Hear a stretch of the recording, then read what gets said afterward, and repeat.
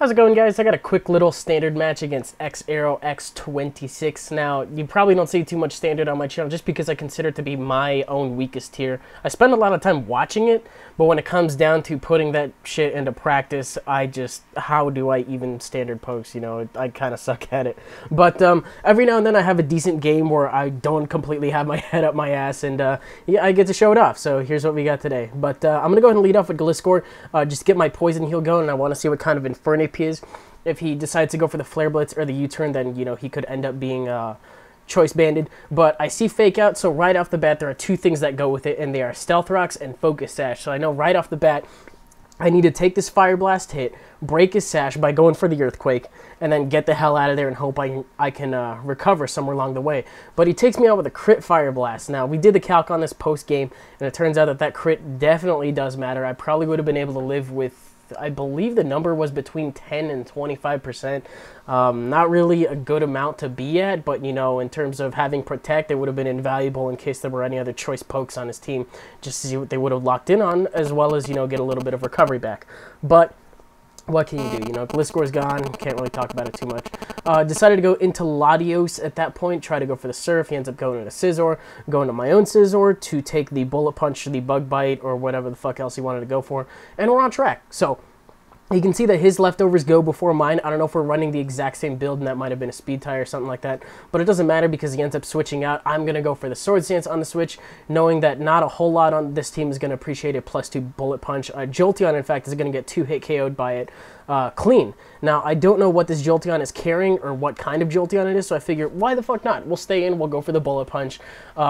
If he hurts me a lot, I do have Roost. I'll try to find an opportunity to heal up somewhere along the way. I believe he's running Specs with Thunder. Now, a lot of people run Specs with T-Bolt. Now, Specs with Thunder, you know, Thunder's only a 70% accurate move, and people will be like, hey, you know, why do you run that? Why do people run Focus Blast? The exact same fucking accuracy, you know. But as you can see, it's a fairly high risk, fairly high reward kind of thing, since that looks like it was actually more of a fortunate damage roll than it was me surviving clean. I don't know how that works, but that did a fuck ton of damage. That almost ended up taking me out after the Bullet Punch I took from the Scizor previously. Speaking of taking me out, for whatever reason, he decides not to do it, and I guess just try to do a little bit of scouting.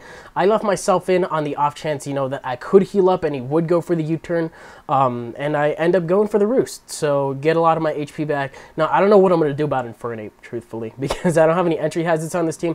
I have no way to break his Sash, and because of that, it's going to be a 2-hit KO at the bare minimum in order to take this thing out. So I'm going to go for the Bullet Punch. It is +2. Unfortunately, it's not doing a satisfactory amount, you know. I don't know if that was lower. I keep talking about min-max a lot in this game, just because it comes into play a decent amount in this game. But he lays up his Stealth Rock, supposed to go in for the Fake Out, whatever. You know, he gets a free opportunity to do that. And I'm going to go for the Bullet Punch now. Hope I take him out, but he's left with a pretty big Smidgelet, and he ends up missing Fire Blast. So I'm not going to say that makes up for Gliscor crit, because I really did need Gliscor. And I don't know. It kind of helps out that I still have Scizor, and I also end up getting a crit right there, so at this point the game's just kind of laughing at me. I don't know what to do about that. But there's a couple things, you know, out of the way. Scizor is still alive somehow. I have no idea how.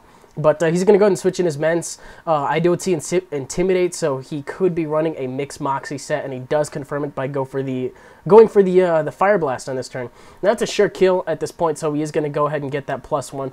But I don't know what nature he is, if he's running like an Adamant nature. No, he wouldn't be running Adamant if he's Mixed. What's one of the upspeed, down, defense, or special? Naive? I think Naive would be one of the natures of choice. Naive, or I feel like Hasty is another one too. But if he's not running max speed for whatever reason, or if this happened to be a speed tie, and that's kind of cool. So a little bit more justice coming my way. This is an offensive Tentacruel. Turns out that they both have the same base speed if you're not familiar with how fast Tentacruel can get, which is why I really like the idea of a sub SD Tentacruel, which I do tend to run from time to time, just because it's fast as fuck.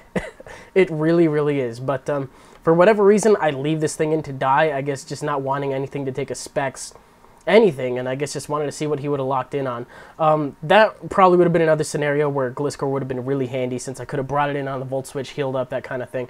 But because of that, you know, he ends up Volt Switching out into Latios. I figure the best thing to send in based on that is going to be Metagross, knowing that the best thing he can go for is a Hidden Power Fire, if he has it, which a lot of them tend to at this point. And I know I can live one. I don't know if Specs would have even taken me out, but I'm going to go for the agility. As nice as it would have been, you know, in theory, to have Ice Punch on this guy, super effective Ice Punch and a Stab Meteor Mash are going to do the exact same amount of damage anyway. So all I can do is pray that after a little bit of prior damage that I'll be able to take him out. Unfortunately, I don't. As you can see, you know, he's left with a pretty reasonable chunk in the red, and he just takes me out with a Surf, probably predicting the switch. Now, I was hoping right there that he would take himself out with Life Orb. I don't know how much he was left with, but now I got to bring in my Scarf Terrakion and just take out as many things as possible with close combat. So I'm going to go for that. Do end up taking him out. I don't know if he knows that I'm Scarfed at this point because I did outspeed him, so maybe he's running a lower speed nature because he decides to bring in his Jolteon right now. Maybe he got confused with base speeds. I don't know. But just based on that information alone, I definitely would have brought in Scizor to scare me off. And it's because of that, you know, the fact that he brought in Jolteon. I know that this thing is Specs for a fact because my Scizor was specially defensive. And Thunder almost clean took me out. So after he loses Jolteon, he recognizes this is the play to make. And I do not want my Latios to take damage that it doesn't need to. So I got to leave this thing in to die and lock myself in on HP Fire and pray that it's going to be enough for both of the Pokemon that are left, since it will be enough for Scizor, just because, you know, it's quad bait to that kind of thing. My Latios is Specs as well. It's really going to come down to whether or not I can take out Jirachi, because if Jirachi has the Ice Punch, well, I know it has the U-turn, so that'll be super effective in itself, but I don't know what the fuck else I'm going to do about it at this point. Just pray that it takes it out. So for now, do take it out with the HP Fire. Decided to lock myself in on that, and that is fantastic. So in comes Jirachi. It's 1 versus 1, I believe, and he's going to go for the U-turn, you know, provided he doesn't end up getting any crits. You know, he also confirms right here in case there was really any doubt that he was Scarfed. There it is right there because he outspeeds me. So go for that HP Fire, and that is going to be the game, guys. So if you guys enjoyed it and you enjoyed that little fucking smidgen that he lived with, you can rate, comment, subscribe, do your thing.